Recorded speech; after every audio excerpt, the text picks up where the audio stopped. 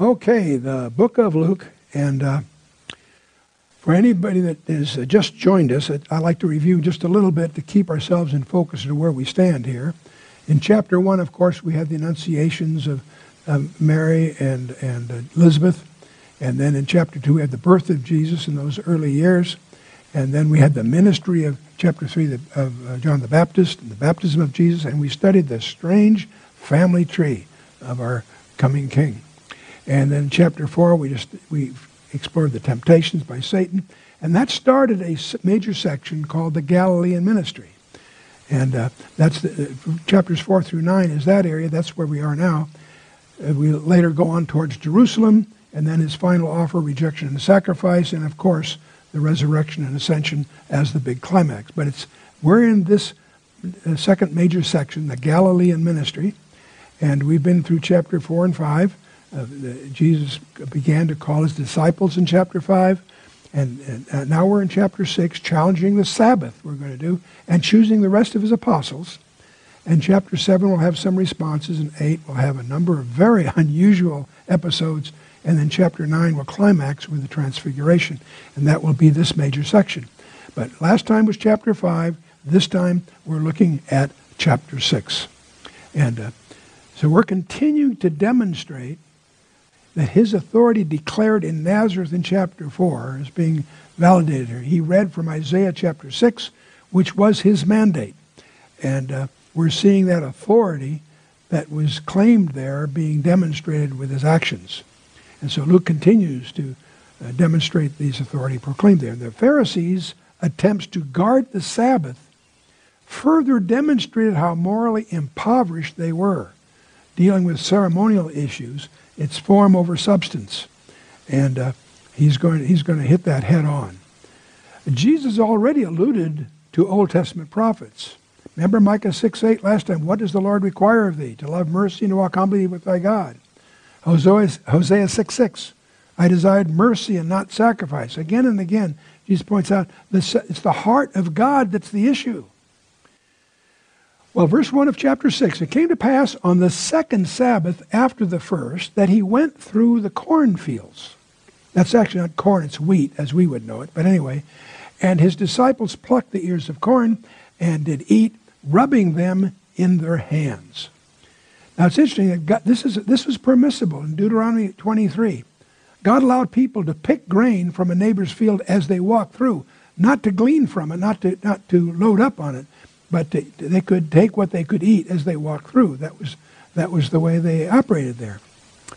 Verse 2, and certain of the Pharisees said unto them, why do ye that which is not lawful to do on the Sabbath days?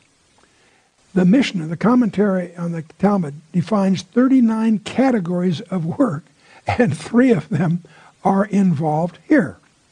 And this Pharisaical, the Pharisees, that was a sect that started in the days of Ezra, to promote holiness, but they became very legalistic and excessively burdensome. 3 of the 39 categories of work were being done here: reaping, thrashing, and winnowing. Picking the corn was technically reaping, rubbing the corn was technically thrashing, and cleaning the corn off was winnowing. And those were forms of work, and they weren't supposed to work on the Sabbath day. So they accused Jesus and his disciples, and Jesus answering them said, in verse 3, have ye not read so much as this, what David did when he himself was hungered, and they which were with him? See, Jesus is responding to their objection by referring to 1 Samuel 21. And David had approached the priests at Nob. He was fleeing as a refugee. And he approached the priest at Nob and asked for bread. He was in flight, and he and his men were actually starving. And so Jesus reminds them there in verse 4, how he went into the house of God and did take and eat the showbread, and gave also to them that were with him, which is not lawful to eat, but for priests alone. See, it was a survival situation. That's the point. In the house of God, there was stuff they called showbread. There were 12 loaves, one for each tribe in Israel. They were laid out in the holy place. When you entered, on the left was the menorah. On the right was a table with two layers of these 6 each of these showbread. That only the priests could go in there in the first place, and of course they were there for a full week. At the next Shabbat, they were exchanged. 12 loaves, one for each tribe, arranged in 2 rows each. And that's all in Leviticus 24, and you'll also find it described in Josephus.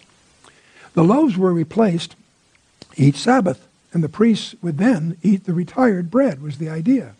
That's the normal ceremony. But here we have the king and his people, his guys, in flight. It was a desperate situation. It was illegal for a priest to eat the showbread normally. But Jesus is saying that nobody in Israel would criticize David. He was God's anointed. So is Jesus God's anointed. He is claiming to be greater, at least equal, to David in this response to the Pharisees. But then he goes on. Jesus said unto them, that the Son of Man is Lord also of the Sabbath. The Sabbath was created at the end of the creation by the Creator. That Creator is standing in front of them at the moment. They don't realize that. This is a bombshell. Jesus is claiming to be God. And Christ and his companions were also above the man-made law, which the Pharisees proclaimed. And there's another parallel implicit in the allusion that Jesus is using. David, as God's anointed, was being hounded by the forces of a dying dynasty, the dynasty of Saul. Jesus, God's new anointed one, was being hounded by the forces of a dying dynasty also. Jesus goes on to say, the Sabbath was made for man, not man for the Sabbath. The Sabbath was instituted by God as a blessing. He had an enforced vacation to give people a break. God rested on the seventh day. He wanted man to rest on the seventh day. The observance of Shabbat is intended to be a celebration of the creation. It's a time of rejoicing, not an onerous time of laws and rules. The Sabbath was ordained in Genesis at the creation. It was the seventh day. And the seventh day is not Sunday, it's Shabbat, it's Saturday. The Sabbath was introduced in Genesis 2. And by the way, Adam, Enoch, and Noah kept the Sabbath. They weren't Jewish. The law was codified the Sabbath, but it was observed before the law was given. The law was given in Exodus 20. The Sabbath was being observed conspicuously in Exodus 16, 4 chapters before that. Through the Ten Commandments, the Sabbath became a Jewish distinctive. But even the Babylonians had a 7-day week, by the way. The Sabbath will be observed in the millennium. That may shock you. In Isaiah 66, verse 22 and 23, it describes the millennium, and that's when the Sabbath will be observed. Did you know that the temple will be closed except on new moons and Shabbat? The temple will be closed on Sunday. Did you know that? That's what Ezekiel 46, verse 1 and following, lay out. The Gospels record 6 instances in which Jesus confronts the Pharisees over this very issue, Shabbat. And it comes up again and again. To make the case that the Sabbath is for man, he is Lord of the Sabbath. Jesus relegates the Sabbath to the position of ceremonial and not moral law. Jesus has fulfilled these on our behalf in any case. Jesus is the fulfillment of the law. Colossians, Ephesians, the whole book of Romans, the whole book of Galatians hammer this issue. Jesus is the fulfillment of the law on our behalf. We are not under the law. Jot this down. Romans 14:5, Colossians 2, verses 16 and 17. So jot that down. We are not under the law. Yet the seventh-day Sabbath remains a blessing for man to enjoy, even though we're not under the law, of course. One can honor the day, celebrating the creation, without taking on the Jewish legal burdens that have come to characterize this tradition. And anyone who thinks this is easy area to research hasn't studied it and its dire history. It may surprise you to know that the early church became so anti-Semitic that the church fathers went through cartwheels to try to celebrate Christian things on days other than the Jewish calendar. That's why there's such confusion about Thanksgiving. That was a thing that was batted around for centuries because they wanted a formula that wouldn't fall, even accidentally, on Passover. The Christians that tried to be biblical and honor the 14th of Nisan as Passover were called Quatrodecimans. That's Latin for 14. They were excommunicated from the church. So this issue of worshiping on Sunday because it's the day of the Lord, the resurrection of the Lord, that's fine. But part of that was a deliberate anti-Semitic move in the days of Constantine and so on. There's a whole history you need to study. People say, well, Chuck, what do you do about Sabbath? Well, Nan and I have adopted 3 Sabbath rules. The first is whatever we do deliberately. Secondly, whatever we do together. And the third rule is there are no other rules. But we try to set aside Shabbat, not Sunday, Shabbat, Saturday, for study and meditation and a day of rest. And that works. It's interesting that for us Christians, we have 2 days off, Saturday and Sunday. We can serve both of them. There are many churches that have discovered this, and they prefer to worship on Friday night, because that's the most legitimate one, because Shabbat starts at sundown Friday night. And by having their church services Friday night, that leaves Saturday and Sunday clear for projects with the family and so forth. So that's turning out to be a popular option that I mentioned in passing. But let's move on to verse 6. And it came to pass also on another Sabbath that he entered into the synagogue and taught. And there was a man whose right hand was withered. In other words, shriveled is the point. And the scribes and the Pharisees watched him, whether he would heal on the Sabbath day, that they might find an accusation against him. Do you see these plotters just waiting for a trap here? Now, the second contention of the Sabbath seems to be brought up purposely by the Pharisees and the teachers of the law. The religious leaders were observing Jesus because they were looking for a reason to accuse him. You know, the Gospels make it clear in Matthew, Mark, and John that they were seeking a cause to kill him. In fact, Matthew 12:4 points out they had resolved to take him, but never on a holiday. Their plan was not to do it on Passover, for heaven's sake. That'd be the worst possible time from their point of view, because they were fearful of the Romans and the uprising. So their resolve was not to do it at Passover. But they didn't understand that Jesus was in charge. And he's the one that controlled the timing. That'll become clearer when we get down there. Anyway, back to verse 8. But Jesus knew their thoughts and said to the man which had the withered hand, Rise up and stand forth in the midst.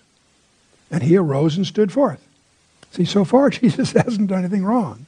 He just told him to stand up. Okay? Then said Jesus unto them, I will ask you one thing. Is it lawful on the Sabbath day to do good or to do evil? To save life or to destroy it? Now he's got them on the spot here, doesn't he, see? By this question he showed that refusing to do good on the Sabbath was tantamount to doing evil. And looking around upon them all, he said unto the man, Stretch forth thy hand. And he did so. And his hand was restored whole as the other. Now here's a visible thing. They knew he had the shriveled hand, and now he holds it up, and it's healed. Jesus didn't do anything. He didn't move. He didn't even say anything. He just stretch forth your hand. That would show him what's going on here. This is not a subjective ailment. It was a visible, shriveled hand that was healed. Jesus performed no work on the Sabbath. He simply spoke a few words, and the hand was restored. This is the person that breathed the entire universe into being. Wow, standing here in their midst. And they were filled with madness and communed one with another what they might do to Jesus. They weren't impressed. They were just teed off, frustrated, upset. He humiliated the religious leaders and healed the man all at the same time without even breaking the Pharisees' law. And it came to pass in those days that he went out into a mountain to pray and continued all night in prayer to God. How many times have you done that? Wow. All night long to pray in privacy. Jesus did that, and he was the Son of God. If he felt he needed that kind of prayer for what's coming, what about us? Do we have any idea of the conflicts that we are in the middle of? Remember Ephesians 6. As you go through the armor of God, the 7 elements, the 7th one is your heavy artillery, prayer. Heavy artillery. Now, he prayed all night, and we're going to discover, we can probably guess what he prayed about. He was going to pick 12. And he must have intensely prayed over each one. Jesus was not omniscient, by the way. That's an important concept here. At that time, at least, there was something that he didn't know. He didn't know the day nor the hour and so forth. But in verse 13, and when it was day, he called unto him his disciples, and of them he chose 12, whom also he named apostles. What's the difference between a disciple and apostle? A disciple is a follower. He is one that's called to learn. Apostle is a sent one. They're now getting equipped to be sent out. And so these 12 would minister to the 12 tribes through eternity. They would have their names imprinted on the very architecture of heaven. They have a destiny that many people, even to this day, fail to really perceive. Okay, so apostles, they're rather apostles rather than disciples. Disciples are followers. They were delegated authority, the apostles were. So now we go through them. Simon, who he also named Peter, and Andrew, his brother. It was Andrew that introduced Simon to Jesus. Then James and John. These are 2 partners that also were in the business with Peter and Andrew. And then Philip and Bartholomew. And it's interesting, Peter's always listed first and Judas always last. No surprise. Some of them had 2 names. Bartholomew must also be Nathaniel. That's what we believe anyway. And Matthew and Thomas. Now Matthew we've talked about. Thomas apparently later on goes and does his work in India. James the son of Alphaeus, Simon called Zelotes, or the Zealot, and Levi and Matthew, same guy of course. Thaddeus is Judas son of James. Now, and they are now to be sent out as apostles. They're with Jesus on a full-time basis. And he came down with them and stood in the plain and the company of his disciples and a great multitude of people out of all Judea and Jerusalem and from the seacoast of Tyre and Sidon, which came to hear him and to be healed of their diseases. Wow, that covers the whole area. And Sidon is up the coast, Tyre just south of it, but still just north of Israel. That's where the region we think of as Lebanon today. The Sea of Galilee, of course, and Jerusalem down about the same latitude as the north end of the Dead Sea, but obviously in the hills. Now we encounter what some people call the Sermon on the Plain. It has many similarities and a few subtle differences with the Sermon on the Mount of Matthew. The sermon recorded here in Luke from verse 17 to 49 is shorter than the version of the Sermon on the Mount that's recorded in 3 chapters in Matthew, chapter 5, chapter 6, and chapter 7. There are some differences. In Matthew's account, it's 3 chapters long. In Luke's account, it's just 1 chapter long. In Matthew's account, there are 9 Beatitudes. In Luke's account, there's 4. In Matthew's account, there are no woes mentioned. In Luke's account, it includes woes. So there's a couple of little differences. Both sermons are addressed to disciples, not the general public. Many people fail to catch that. They begin with Beatitudes. They conclude with some parables, and the same parables, and they have generally the same content in general. The Sermon on the Plain is Luke, the Sermon on the Mount is Matthew. There are 2 different views about this disparity. Some basic talk preached on two different occasions is one view. Could be. The same occasion, but recorded from two different perspectives, is another possibility. In Luke, the Jewish parts of the sermon, the interpretation of the law, are omitted because it fits Luke's purpose, which is addressed to Gentiles. Matthew knew shorthand, so he took it down verbatim, apparently. Luke put it together from subsequent investigations, so we're not surprised that it's more of a summary, if you will. The sequence of events could solve the problem easily. Jesus went up in the hills near Capernaum to pray all night. He called 12 disciples to be his apostles. He then went down to a level place to talk and deal with, talk and to heal diseases. Following that, he went up higher to get away from the crowds and teach his disciples. That's what Matthew suggests in Matthew's account. The multitudes, they're referenced in Matthew 7 and Luke 7, climbed the mountain and heard his sermon, which explains Jesus' words at the very end. Okay? That's one way one could look at this. Now let's go on to verse 18. They that were vexed with unclean spirits, and they were healed, and the whole multitude sought to touch him, for there went virtue out of him and healed them all. It's interesting to notice that nobody ever dies in Christ's presence. I think that's interesting. After his resurrection, he was only seen by loving eyes and touched by loving hands. We'll focus on that in chapter 24. Jesus began his sermon with a series of blessings and woes on his listeners. The items are placed in two sets of four blessings and four woes, which parallel each other. Okay? Jesus focused on attitudes towards circumstances, attitudes towards people, attitudes towards ourselves, and attitudes towards God. That seems to be the structure that Luke lays out here. He emphasized four essentials for happiness: faith in God, honesty with ourselves, love toward others, and obedience toward God. That's quite a list. Jesus lifted up his eyes on his disciples and said, "Blessed be ye poor, for yours is the kingdom of God." Note he spoke to his disciples. He's speaking to his personal followers. This isn't for the general public, it's for his own. The general public may have been free to listen, but he was teaching his disciples. The term blessed, makareri, was common in the Gospels. It occurs over 30 times. All but two of the occurrences are in Matthew and Luke. Originally, in Greek usage, that word described the happy estate of the gods above earthly sufferings and labors. Later, the word came to mean any positive condition a person experienced. So the word blessed fits, if you will. A formal beatitude was an acknowledgement of a fortunate state between or before God and man.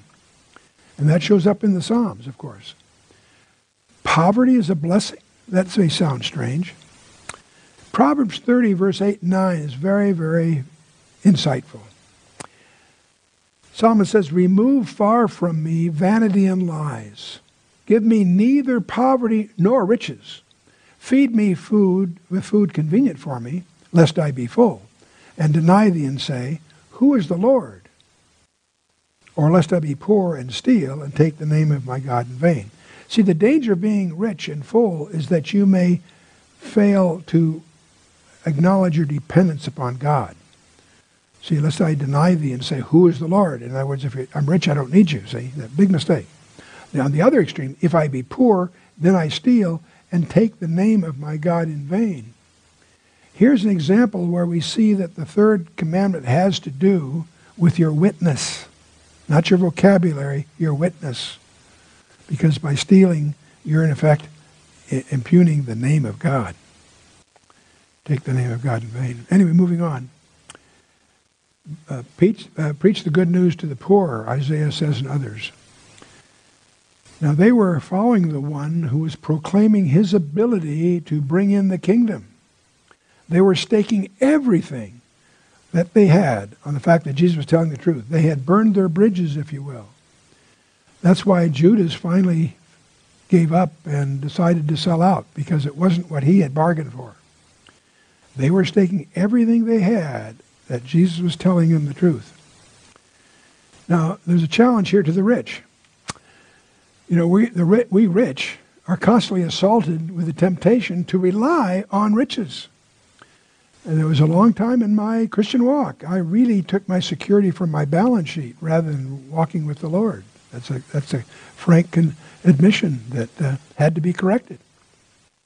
Can we really have riches and yet not rely upon them? It's okay to have riches. Don't let the riches have you, is the point. We rich are dulled by our need, dulled to our need by our plenty. We have needs beyond the riches. Can we have plenty and still feel our need is the challenge. We rich tend to be proud of what we have done and take credit for our comforts. Ooh, watch out for that one. Can we who've achieved a lot still lead a humble life? That's a challenge. Blessed, Jesus continues, blessed are ye that hunger now, for ye shall be filled. Blessed are ye that weep now, for ye shall laugh. In Psalm 42, for example, Psalm 63. Thirsting is a common theme for Christ. He does that all through, especially John. Blessed are ye when men shall hate you, and when they shall separate you from their company, and shall reproach you and cast out your name as evil for the Son of Man's sake. Now, it's not because you're obnoxious. No, for the Son of Man's sake. Luke already mentioned twice those who followed Jesus left everything. Back in chapter 5. Rejoice ye in that day, and leap for joy, for behold, your reward is great in heaven. For in like manner did their fathers unto the prophets. And woe unto you that are rich, for ye have received your consolation. See, in contrast to the disciples who had given up everything to follow Jesus. Now we get to the woes. These were the rich, the well-fed, the ones who laugh, who were popular. They did not understand the gravity of the situation which confronted them. And that's the risk of every one of us. Do each of us really understand the gravity of the situation we're in today? These refused to follow the one who could bring them into the kingdom, and therefore Jesus pronounced woes on them. These woes were the exact reversal of the temporal benefits, and they are the exact opposites of the blessings and rewards that Jesus' followers cited in Luke 6. What that really amounts to is we need to take God seriously. Consider Moses. He's quite a hero in the Old Testament. But he struck the rock at Meribah instead of speaking to it as God had told him. At Rephidim, long before, he was instructed to strike the rock, and he did. Fine. This time at Meribah, he was supposed to speak to it, and he struck it, which is what God did not tell him to do. Moses, in God's eyes, Moses misrepresented God to the Israelites. He wasn't angry at the Israelites, but Moses gave them the impression God was. That's a no-no. God did not let Moses enter the land because of his error at Meribah. He did not inherit. Here's a guy that was 40 years in Egypt, then 40 years in Midian, and had just wandered, leading the entire nation for 40 years in the wilderness. 120 years. And he messed up at Meribah, and for that, he did not inherit his reward. He was allowed to see the land from the hill. He was not allowed. His dream was to enter the promised land, and he wasn't allowed to. God buried him at Nebo. Now, by the way, I don't think he's finished yet. I think he makes another appearance. He's going to make another appearance in this gospel, and he's going to make another appearance in Revelation 11, I believe.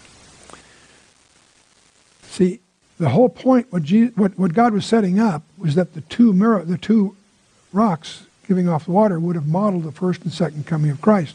The first was struck, the second one was spoken. It would have been a model of the second coming.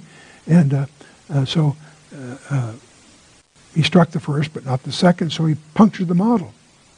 Because in 1 Corinthians 10:4, the rock that followed them was Christ. Idiomatically, that was the imagery that God was weaving here. Well, let's continue with the woes. He's, woe unto you that are full, for ye shall hunger. Woe unto you that laugh now, ye shall mourn and weep. Woe unto you when all men shall speak well of you, for so did their fathers to the false prophets. Ooh, pretty tough stuff. But I say unto you which hear, love your enemies, do good to them which hate you, bless them that curse you, and pray for them which despitefully use you. You know, these ideas are still radical even today. They were radical then, they're radical still. Don't tune these ideas out because they're so familiar to us. There's a risk in that. They're so familiar we don't hear them. That's why you want to ruminate them. You want to digest them. You want to go through those slowly. True righteousness. This is what Jesus demonstrated. After washing the disciples' feet, he lovingly reached out to Judas, who was set on murderous betrayal. It's all in John 13. And he quoted then at that time Psalm 41:9. Yea, mine own familiar friend, in whom I trusted, which did eat of my bread, hath lifted up his heel against me. Most people recognize Psalm 41:9 as a prophecy of Judas. He was actually quoting a reference to Ahithophel, who betrayed David and then committed suicide. One reason Ahithophel turned on David, Ahithophel turns out to be Bathsheba's grandfather. He apparently never forgave David for what he did to Bathsheba, his granddaughter. Anyway, moving on. Who are God's enemies?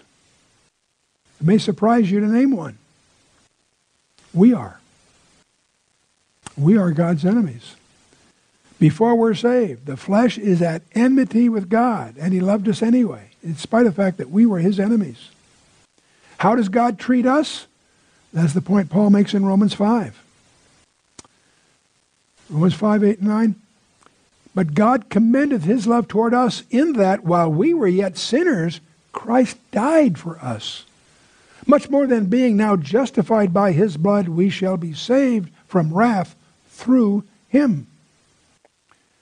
For if when we were enemies, we were reconciled to God by the death of his Son, much more, being reconciled, we shall be saved by his life. Wow. Book of Romans. Precious stuff. God asks us to do what he has already done. He wants us to love our enemies. That's what he's done. God himself is the ultimate example of, that's it. This is his heart. This is what he wants us to reflect, his heart. Luke 6, verse 29. And unto him that smiteth thee on the one cheek, offer also the other. And him that taketh away thy cloak, forbid not to take thy coat also. Give to every man that asketh of thee, and of him that taketh away thy goods, ask them not again. Wow. As ye would that men should do to you, do ye also to them likewise. For if ye love them which love you, what thank have ye? For sinners also love those that love them. And if ye do good to them which do good to you, what thank have ye? For sinners also do even the same. See, agape love is always a choice, not a reflex emotion. The Greek is more precise than the English. The word agapeo is to be totally given over to something. And agape as a noun is unconditional love. Agapeo is the verb, agape is the noun. Love is a faith choice often contrary to our emotions. And God aligns then, subsequently align our emotions with our choices, but you make your choices out of faith, and God will deal with the rest.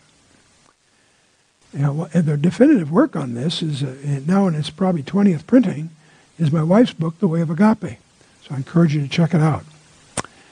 Verse 34, and if ye lend to them of whom ye hope to receive, what thank have ye? For sinners also lend to sinners, and receive as much again. But love ye your enemies, and do good, and lend, hoping for nothing again, and your reward shall be great, and ye shall be the children of the highest, for he is kind unto the unthankful and to the evil. Wow. This kind of love marks one off as distinctive, unique, descriptive of the Heavenly Father. See, that's the point. Jesus wants us to reflect the heart of the Father in our actions. Be therefore merciful, as your Father also is merciful. See, and Jesus then taught his followers a fundamental principle of the universe, that one sows what he will reap, and that's what Galatians 6, 7, and so on hammers away. Magnanimous is a term, it actually comes from the Latin, magnus meaning great, and animus meaning spirit, to be great-spirited, a lofty spirit that is generous, giving, and forgiving. Then he continues, judge not, and ye shall not be judged. Condemn not, ye shall not be condemned. Forgive, and ye shall be forgiven. This is probably the most misapplied verse in the entire Bible. We are called to condemn sin. We are called to inspect fruit. What do you mean, judge not? Well, then what is this talking about here? Jesus is disallowing a judgmental, condemning disposition. That's what Frederick Godet calls the tendency to place our faculty of moral appreciation at the service of natural malignity. Or putting it more simply, judging for the pleasure of judging. Jesus is getting at the attitude. We're obviously called to make judgments, but judgmentalism is merciless. It attaches motives to actions that have never been there. It always sees in the worst light. It is a sign of spiritual cancer and will itself be judged. A merciful father has merciful children. And you bear testimony to a merciful father by being a merciful child. Jesus continues, given it shall be given unto you. Good measure, pressed down and shaken together and running over, shall men give into your bosom. For with the same measure that ye meet withal, it shall be measured to you again. See, God will not be our debtor. You can't outgive God. As you give of yourself in God's name, God will never allow you to be in your debt. He'll never allow him to be in your debt. You'll always outdo what you're doing. Remember the dare of God. Did you know that there is, Jesus says you're not to test God. Yes, there's one place that's an exception. It's astonishing to realize that the God of the universe put himself in a box and dares you to call his bluff. And that's in Malachi 3. Will a man rob God? God says, ye have robbed me. But you say, wherein have we robbed thee? In tithes and offerings. Ye are cursed with a curse, for ye have robbed me, even this whole nation. Then he challenges you here. Bring ye all the tithes into the storehouse, that there may be meat in mine house, and prove me now herewith, saith the Lord of hosts. That's a dare. Prove me now herewith, saith the Lord of hosts. If I will not open you the windows of heaven, and pour you out a blessing that there shall not be room enough to receive it. Wow. That's God's asking you to take on his dare. Prove me now herewith. He challenges you to do that. Jesus outlined 5 areas which were proof of sowing and reaping, that theme. Mercy will lead to mercy. Judgment will lead to judgment. Condemnation will lead to condemnation. Pardon will lead to pardon. Giving will lead to giving. And he spake a parable unto them. Can the blind lead the blind? Shall not both of them fall into the ditch? The disciple is not above his master, but every one that is perfect shall be as his master, that is perfect or complete. Remember, we become like the gods we worship. That's in Psalm 115:8 and Psalm 135:18. What do I mean by that? In ancient Egypt, I'll never forget this. One time we visited Egypt. We got out of Cairo. We're going along these roads, and it looked like concrete, white riverbed kind of thing. And I realized it wasn't white riverbed. It was paper and trash. And you look more closely, they were living on dung hills. In ancient Egypt, they worshipped the scarab. What is the scarab? You buy it in jewelry stores in Egypt, a little dung beetle. The dung beetle, whenever there's animal feces on the road, these beetles seem to come from nowhere. They seem just to emerge all over the place. Then they're dung beetles. They live on dung. This country that once ruled the world is now living on a garbage pile. They worship the dung beetle as a symbol of creation because they seem to come from nowhere. So it becomes, of all the things they worship, at the top. And so they become like what they're worshiping. The country this is not a third world country. This was a country that ruled the world, is now living on a garbage pile. The world. Is the world hard, materialistic, and unforgiving? You bet. If you worship the world, you will become hard, materialistic, and unforgiving. Jesus, if you worship Christ, you will become like him. We could elaborate this, but you get the flavor of it. Verse 41, and why beholdest thou the mote that is in thy eye, or thy brother's eye, but perceiveth not the beam, or big splinter, that is in thine own eye? See, judgmentalism is intrinsically hypocritical. Romans 2 will deal with that. It assumes that the judger isn't guilty, but behind the presumption is often a shield to his own guilt. Either, how canst thou say to thy brother, brother, let me pull out the mote that is in thine eye, when thou thyself beholdest not the beam that is in thine own eye? Thou hypocrite, cast out first the beam out of thine own eye, and then shalt thou see clearly to pull out the mote that is in thy brother's eye.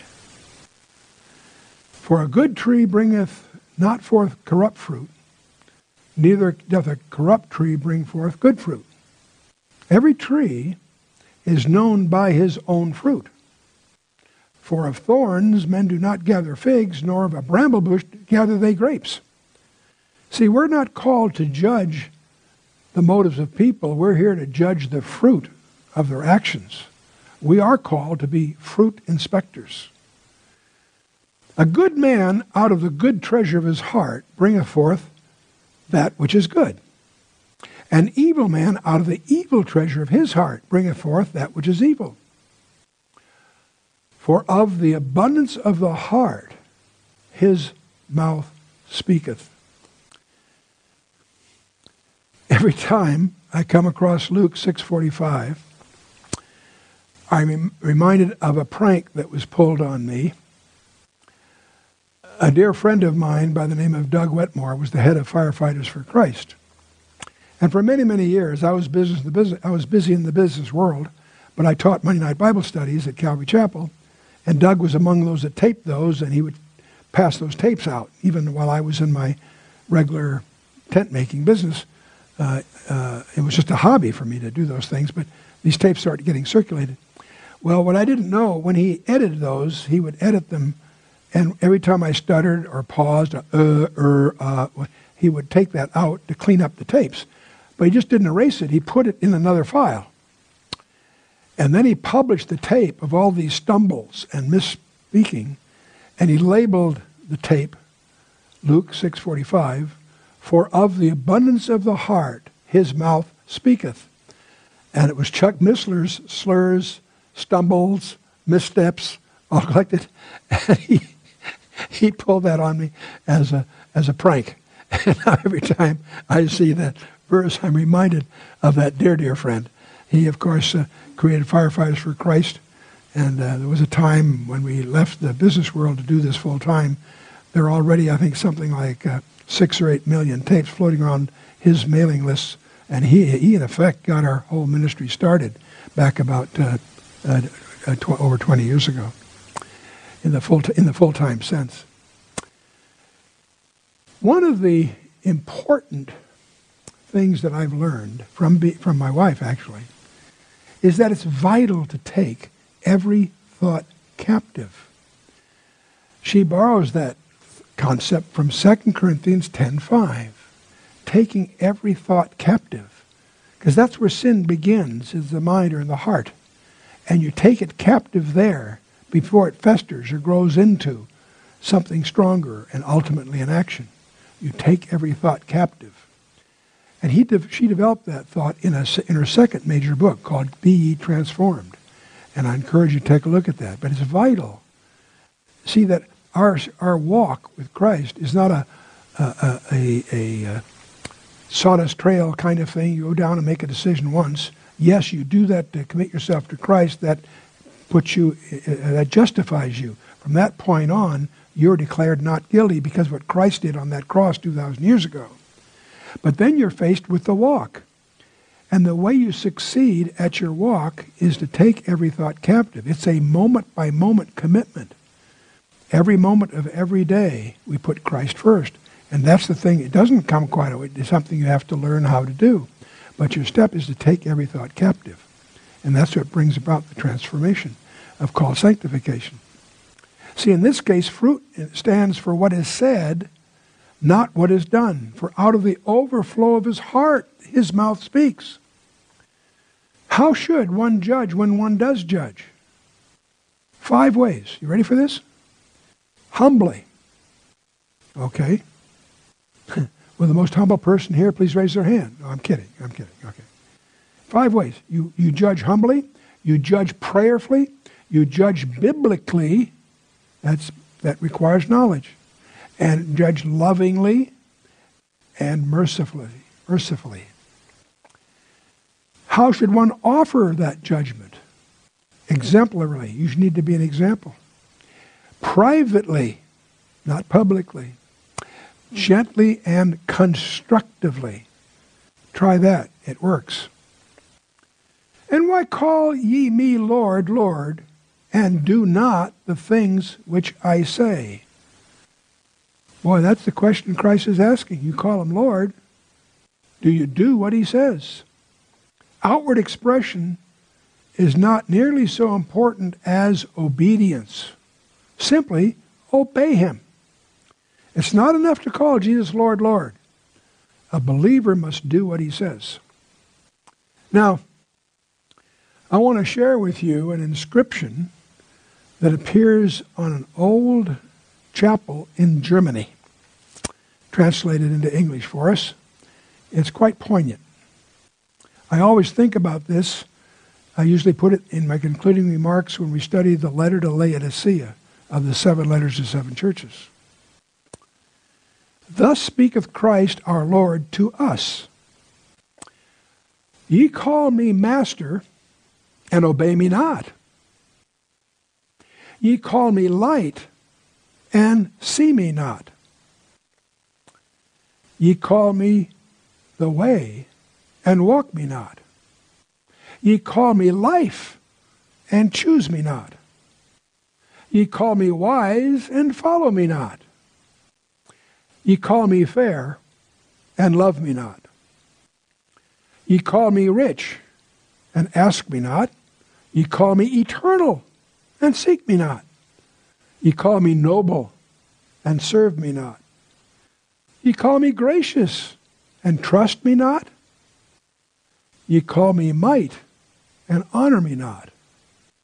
Ye call me just, and fear me not. If I condemn you, blame me not.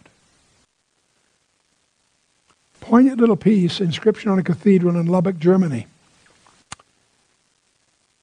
Indicts us all, doesn't it?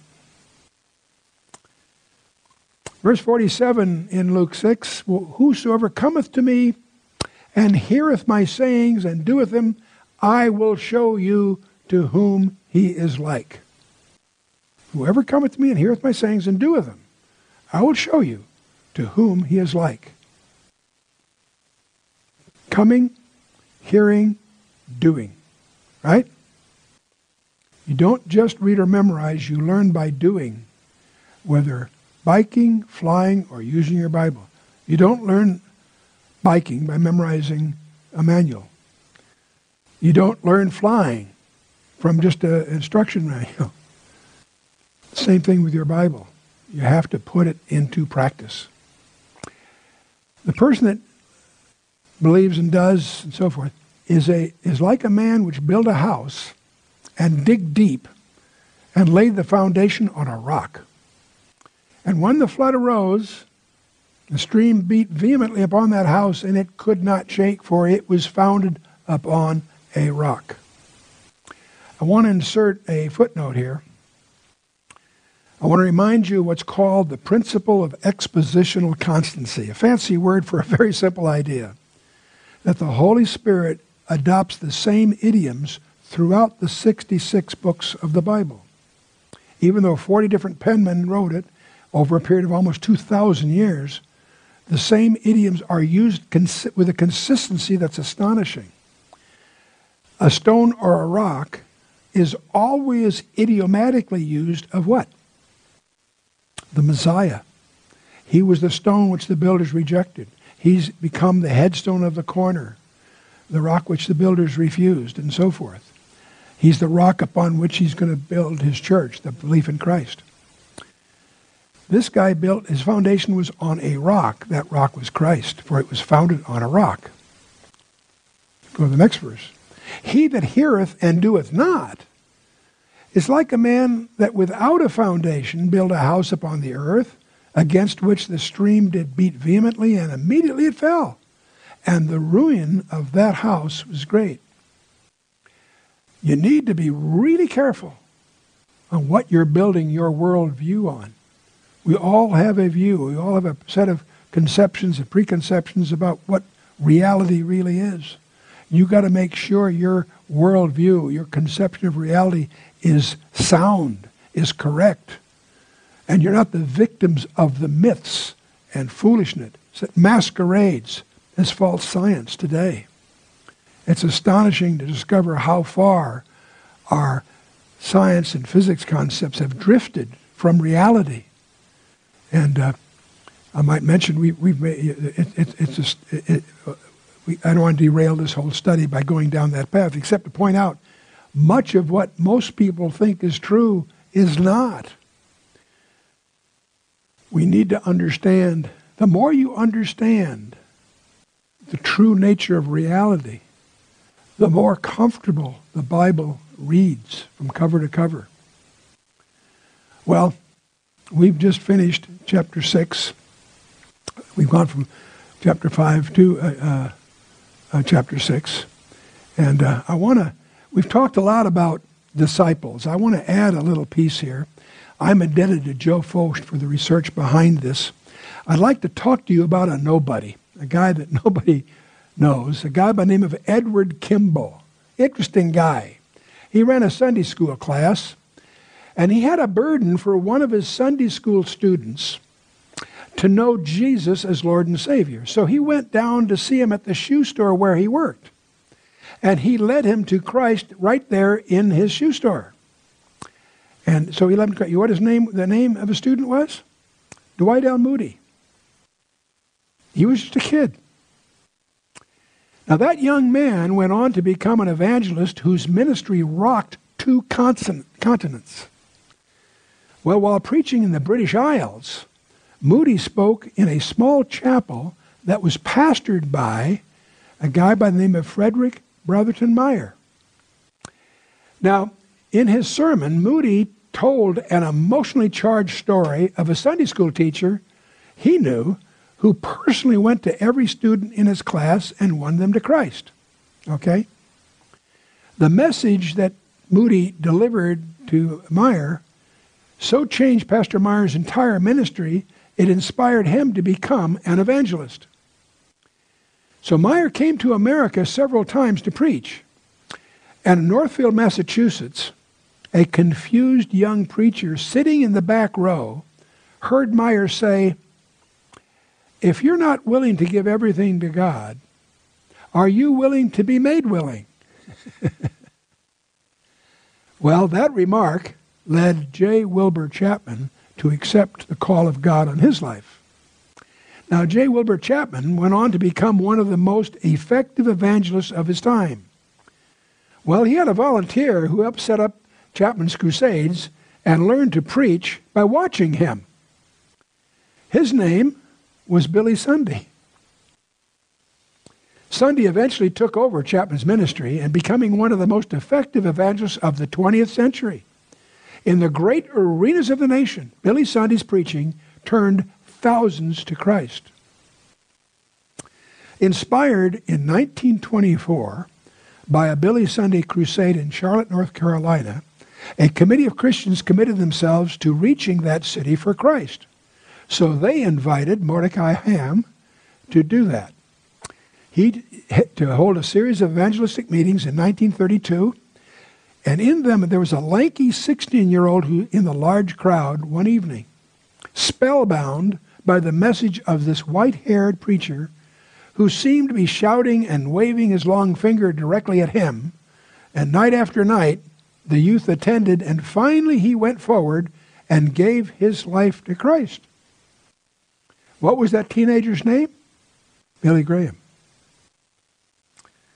So we go from a nobody down to Billy Graham. Now, one of the questions we might ponder, can anything like that happen today? Are there some of you hearing this, that God's call is on your life? To be whatever. It may not be evangelist, it may be a teacher, it may be whatever you feel God's calling you.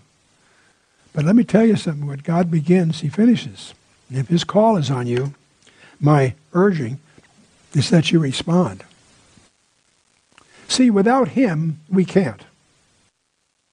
But without us, he won't. You have to, it's your move. So what can you do? I'm going to suggest that every one of us are a work in progress, me included. All of us need to raise the bar on our personal walk. We all have a need for further growth.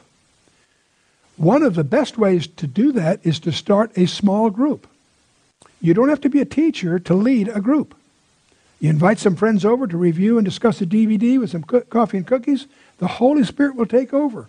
All you need to do is facilitate it. Make sure one person doesn't dominate. Make sure everybody gets an opportunity to participate. And it will become infectious.